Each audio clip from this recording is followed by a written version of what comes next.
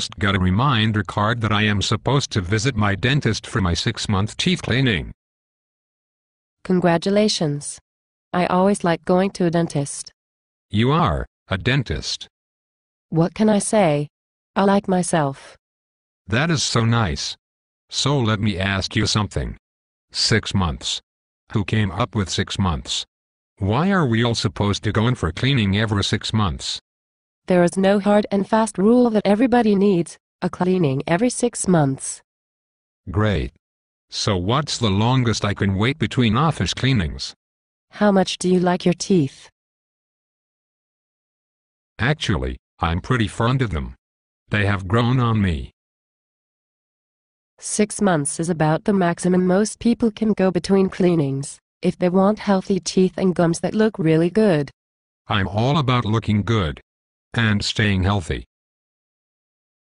Now some people actually need to go more often, maybe every few months, if they tend to get cavities. Or if they want their teeth looking really good. That's right. So why do some people tend to get cavities more than others?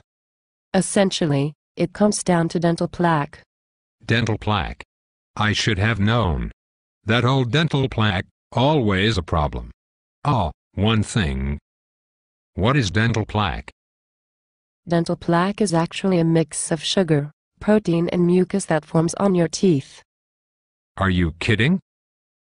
Dental plaque forms in your mouth soon after eating any type of carbohydrates. Like sugar? Sugar is the worst. The plaque itself isn't a problem for teeth.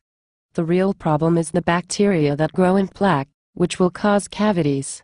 That's why dentists really don't want us eating sugar. Exactly, but there are several factors that contribute to tooth decay and gum disease. Like what? How healthy are your teeth to begin with, and how well does your body fight infection and cavities? Hadn't thought about that. Another factor is the type of bacteria that are in your mouth.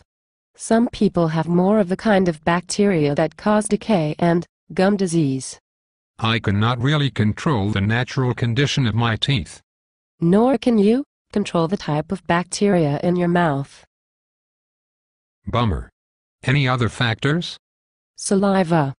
Saliva? Yucky. Not yucky, needed. It protects your teeth cavities.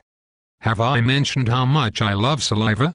The saliva and enzymes it contains help fight cavities. That is fantastic. But some people have too little saliva. These can be people who breathe mostly through their mouths or who are on certain medications. They lose the protection of this saliva and have much more tooth decay and inflammation in their gums. So they have to take especially good care of their teeth. Which leads us to the final main factor. How well you brush and floss your teeth. Again, this is entirely in your control. Do you routinely floss and scrub the plaque and bacteria off your teeth? Or do you let it build up? And do you go in regularly for office cleanings to get your teeth sparkling clean? Exactly right. Since no two people have the same health condition, someone may need to go every 6 months. Others may need to go more often. I think of it like getting a haircut. It's refreshing. Your dentist will consider all the factors when they tell you how often to come in. I probably should listen. That's what I would do. You're the dentist. I like to listen to myself. What can I say? I'm an interesting person.